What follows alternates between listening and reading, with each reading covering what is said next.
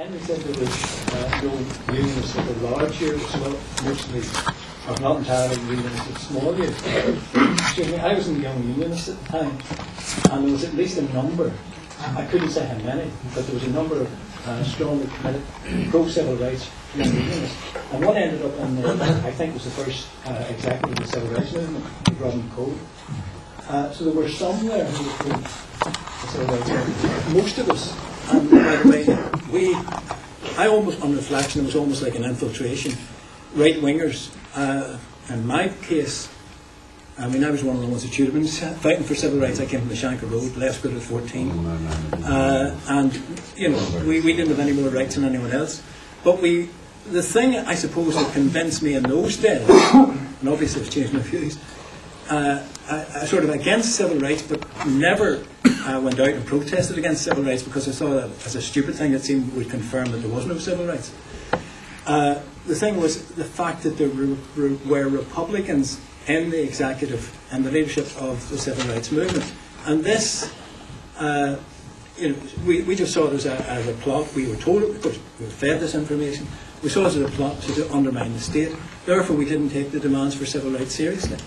And I think there actually was potential within the working class Protestant community to get through to them. But the fact that the Republicans were there was a big hindrance. And of course, there was all sorts of elements against that. And as far as O'Neill was concerned, my impression was he wanted to go further, but he couldn't go further. And I remember standing in front of him, literally about 2 yards, a few feet from him, and I condemned him as the man who was responsible for bringing Northern Ireland to its knees. Now, that would have been about 68, 69. And there was a small group at the back of the room of about 8 or 10 people, and they cheered me. One of them was Reverend John Brown, and I think Billy Douglas was there. I think Jim Molyneux might have been there in this small group. I was up on my own. I didn't know these people very well. And I was sort of voicing what they were saying. At that stage, most of that was the sort of executive, I forget the name, of the Unionist Party, and they were supporting O'Neill, and I think they would gone wherever O'Neill would have taken them.